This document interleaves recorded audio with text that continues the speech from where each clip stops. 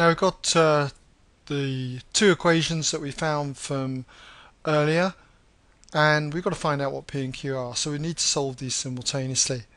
And we can do this in many ways. You could, for instance, times equation 1 through by 3 and get 3p here and subtract the two equations, or you could times the top equation by 7 to make the q's the same and subtract, or you could use substitution and make either p or q the subject of the formula and sub it into equation 2.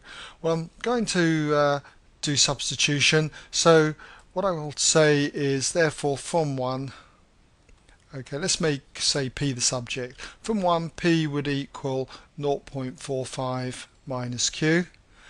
I'm going to label that number 3, and then what we're going to do is substitute, let's say sub 3 into equation 2, and that's going to therefore give me 3 times p.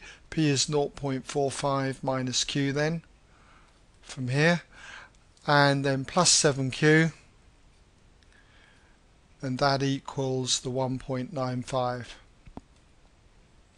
So just need to expand the bracket here, so 3 multiplied by the 0.45 gives me 1.35, and then we've got minus 3q and then plus the 7q, that equals 1.95. Take 1.35 from both sides and do 7q minus 3q. That's going to leave me with 4q equals then 0.6, and divide both sides by 4, and therefore you end up with q equals 0.6 divided by 4, which is 0.15.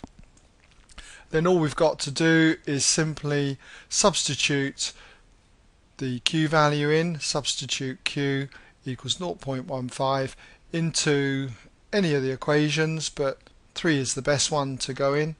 So if we do that, what we end up with is therefore p equals 0.45 minus the q value of 0.15. Do that and you end up with 0.3, or if you like 0.30.